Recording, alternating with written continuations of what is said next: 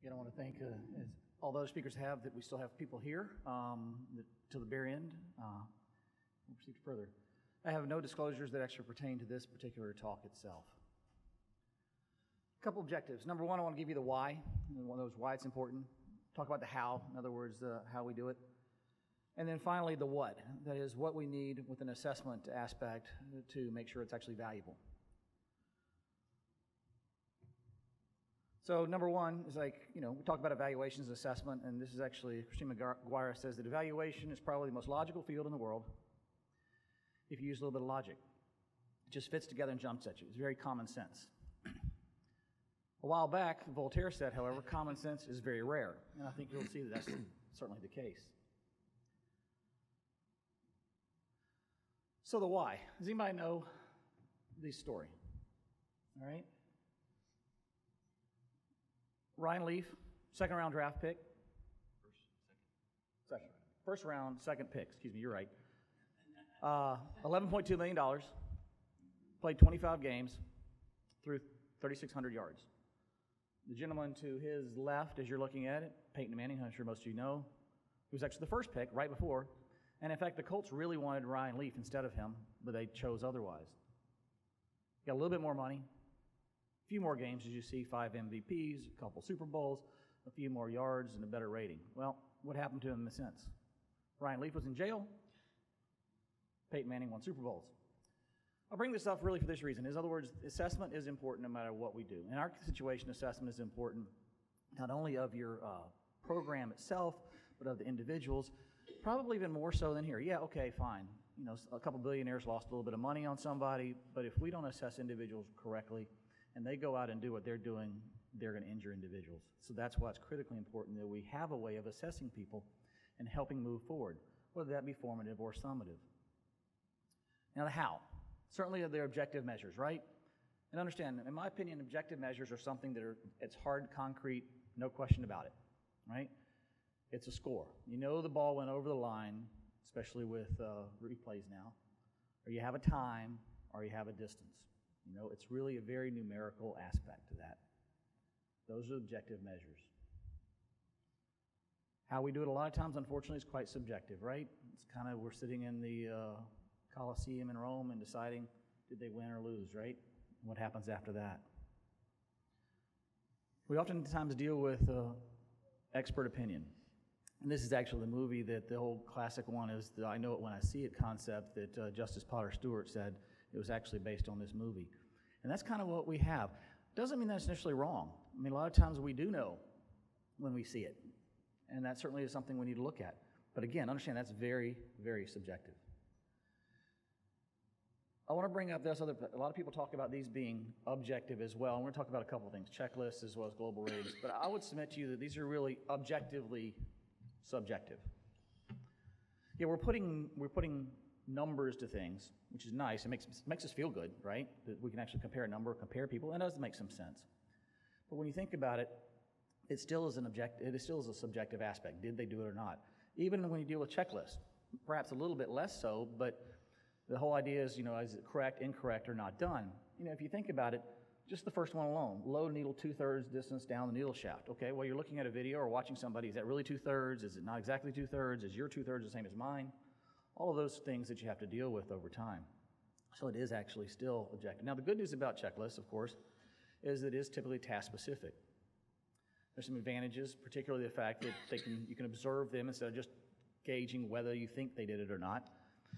Relatively uniform, and it gives you the individual some formative aspects. It's kind of funny when we actually did simulation training for Central Lines, and actually the internal medicine residents came through it.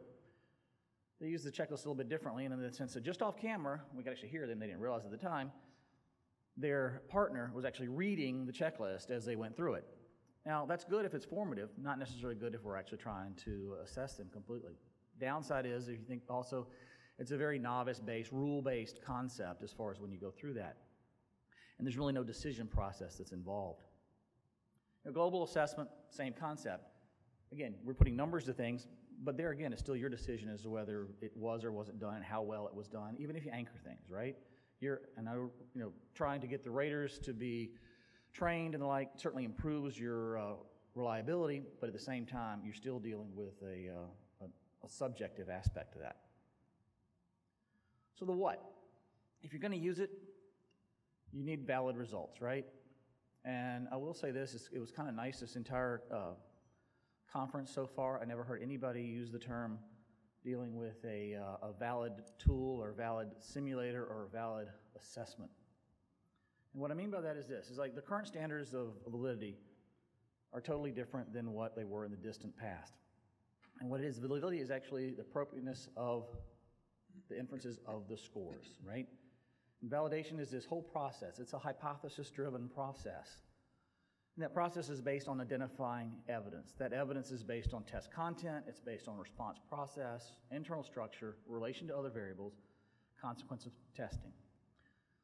If you want to use this as a high-stakes exam, you certainly need stronger evidence. You need evidence in all these areas. If it's a low-stakes exam or a low-stakes aspect, you don't really need much evidence at all. You know, I would submit to you that we knew individuals when they had practiced just plain suturing, whether that was on their scrub belt, whether that was on the bedpost in the call room, right? They practiced. Nobody ever validated anything, whether that worked or not, but we knew it did. You could tell when they practiced. Again, we weren't necessarily trying to test people on that, so it's very different. And what I mean by this, the interesting though, is we talk about the current standards. Current standards have been present for the last 32 years in the educational literature. We just haven't been using them. That's when that was a cell phone, that was a Toyota Camry, and that was a television. And oh, by the way, one of the #1 songs at the time was actually We Are the World in 1985. And it's still going strong, but things do change, right? So that's what we need to try and focus on. And let me give you one example, because this is kind of a challenging concept, but actually one of the better examples, first of all, is to explain what it's not. It's not a valid tool. There aren't valid tests. There aren't valid curricula. There aren't validity types. All right, on the face of things, this is a BMW. Doesn't really look like it. That doesn't exist either. Just as an aside, face validity hasn't existed since the 1950s. But yet we still see it in the surgical literature today.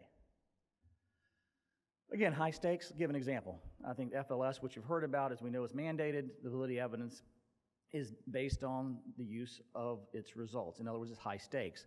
Being high stakes, it needs a lot of this evidence. And let's see what that evidence is. And I'm kind of break it down. When you talk about based on the test content, the answer is yes. Does the test represent the domain itself? And I would submit to you it does. There's a written test blueprint based on what everybody and individuals feel that this is actually important to know. And even when you talk about the skills portion, the instruments are used, or the same ones used in MIS. As far as response process, does that cause the test taker to exhibit the trait? And I would suggest to you again, it does. You're talking about two-handed movement, cutting, suturing, things you use regularly in laparoscopy. Internal structure, again, evidence there is present. Certainly showed that inter-rater reliability is very, very strong on the skills section, as well as retest reliability also. Relationship to other variables, and this is what most people think about when you think about trying to get validity evidence. In other words, does it relate to some other assessment of interest, something that's actually been shown to work? And this case is also true, where it correlated with in-training technical skills assessments.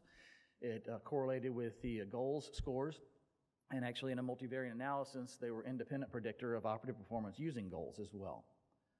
And then finally, consequence of testing, a bit of a challenge here, but in short, does the test have the granularity to distinguish between the groups that it has of interest, especially if you're dealing with the consequences of having people fail and having challenges there. And again, over 90% of the chief residents do pass, so they do move on, and so it's set appropriately. So in conclusion, hopefully I've explained that I believe why assessment or that yardstick is important, the how we do it, and in fact, sometimes not so well still, but it's improving. And then what we really need as far as to adhere to some sound psychometric principles if we're going to continue to move the assessment needle forward. Thank you.